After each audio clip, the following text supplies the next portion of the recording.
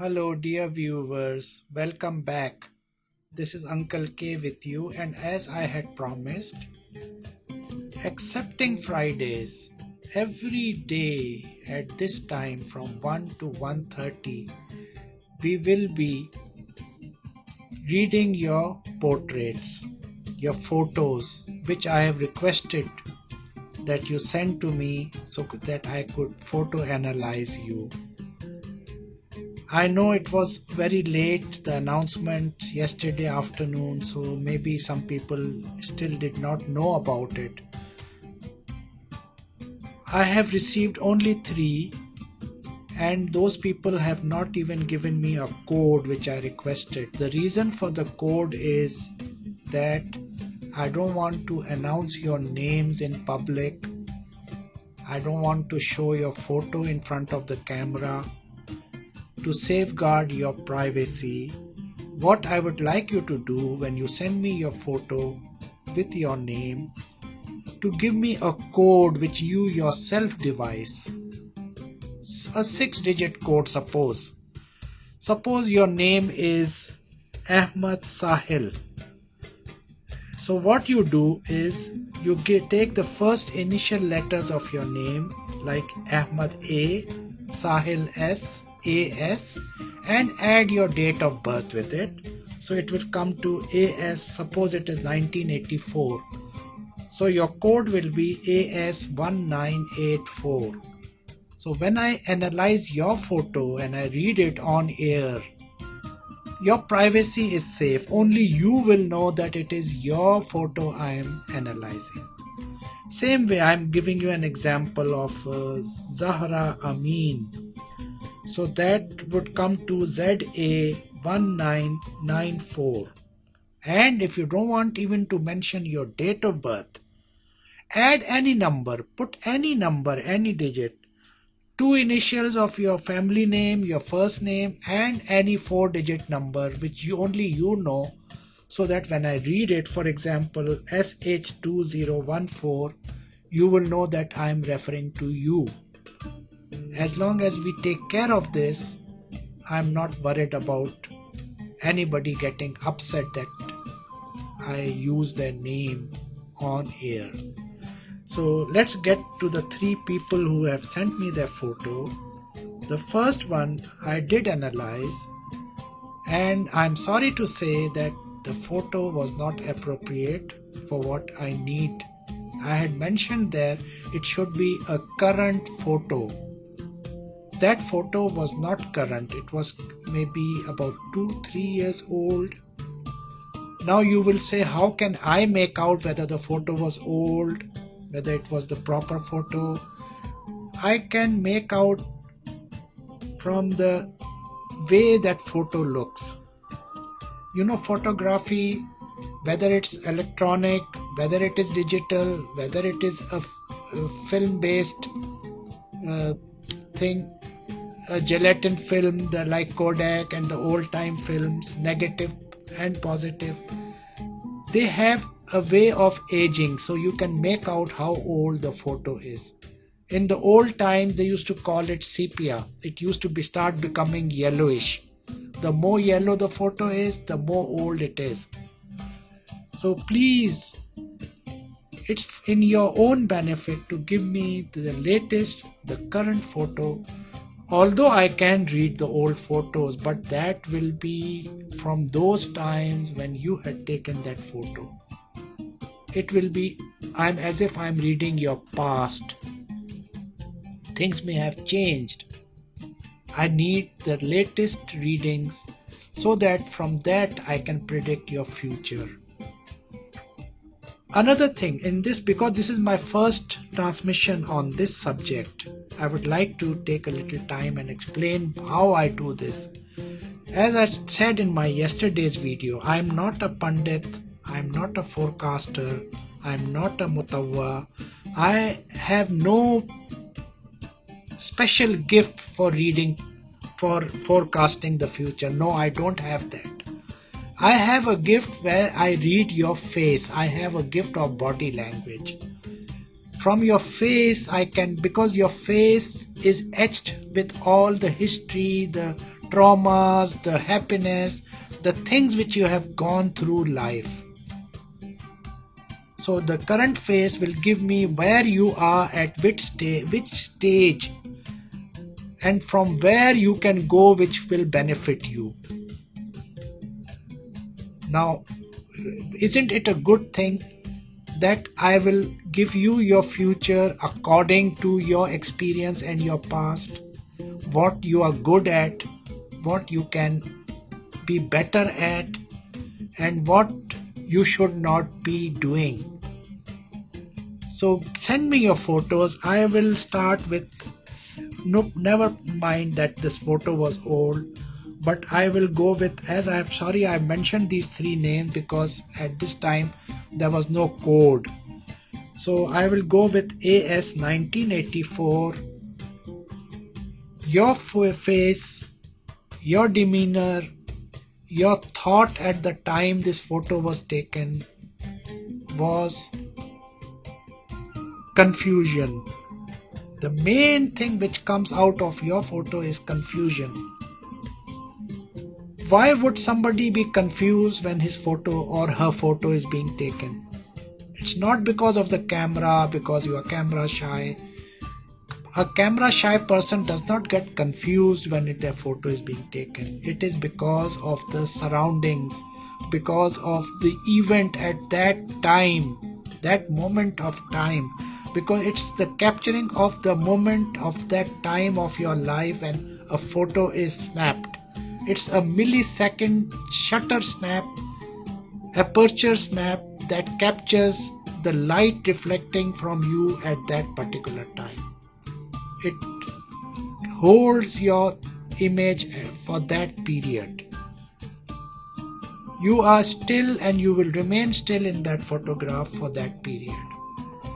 So your photo shows confusion.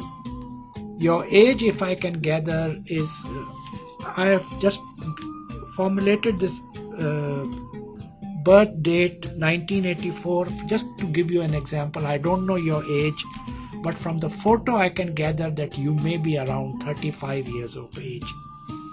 And 35 years of age, I will, and I said I will not mention your gender also on the TV.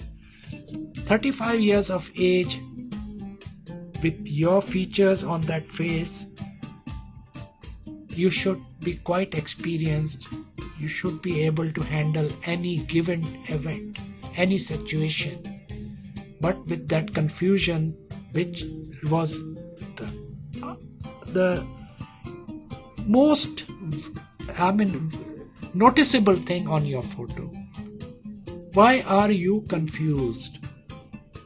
Are you confused about your surroundings, as I said? Are you confused about your life? Are you confused about your relatives? Are you confused about your future? About your future, I can understand that. It should, many people are confused, and it's not a bad thing. It's to remove that confusion, that you go on your past and learn from your past and know how to tackle the future. So I'll leave it for the time being till you send me a current photo with your code. Okay, now I'll go to the second photo, which was SA 1994. Again, SA is the initials I have used from your name. 1994 is just an example number I have put there. It may not, it is, of course it is not your birthday. So let's go here. This photo is very clear. It does. Now I'll point another thing. It does not matter if your photo is black and white or color or what background it has. It's a passport photo or whatever. I just need your face to be clear. It should be focused on your face.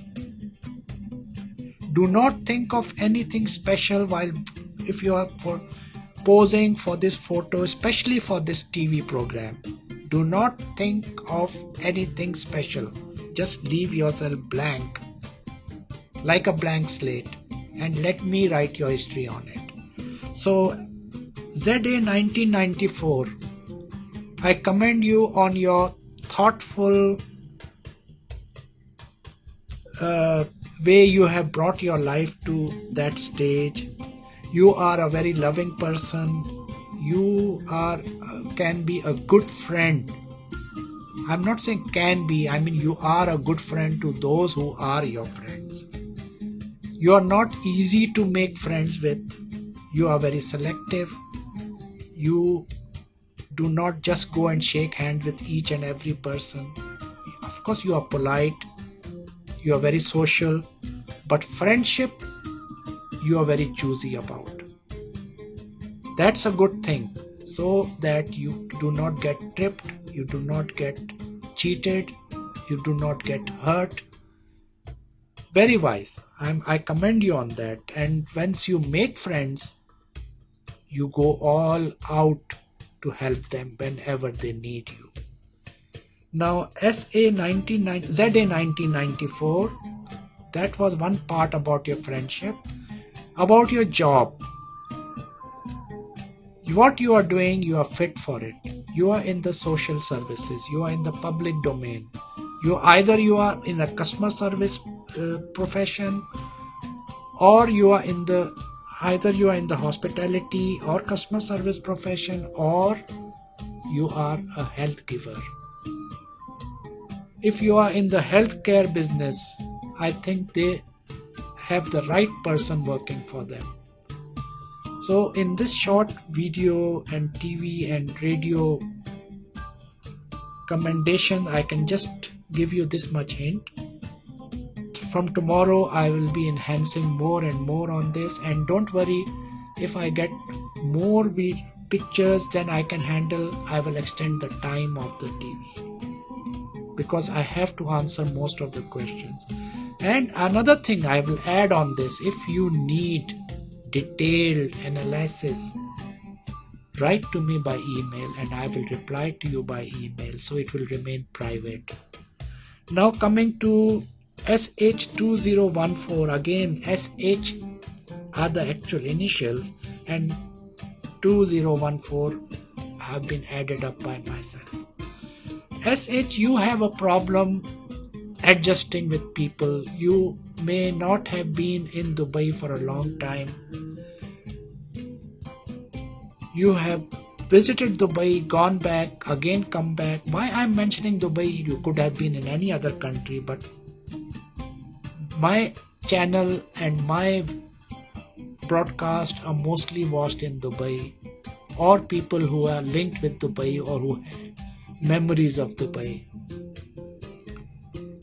Your adjustment with people and different nationalities is causing you a big problem. That's not your fault. That's the way it is in our eastern countries.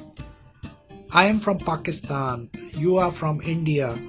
Maybe there the propaganda against Pakistanis, against Thailandese, against Nepalese. Same way in my country, if I had not been to Dubai, I would not have been so broad-minded. If you remain in those places, which we call, as the Westerners call, developing countries, we are still developing. But you have come to Dubai, you have been mingling with these different nationalities, that was a shock to you. In fact, don't treat it as a shock. Treat it as an opportunity. Learn from it. Try to make friends with different nationalities. Everybody is not bad. Every nationality has bad and good people. It's your judgment how you recognize the right people to become friends with. You may be working with colleagues who are all of different countries. Of course, you may become lonely, you may become homesick, because maybe those people are not speaking your language. You may have to speak a second language, for example, English. So learn from it. That's the way the world is expanding now.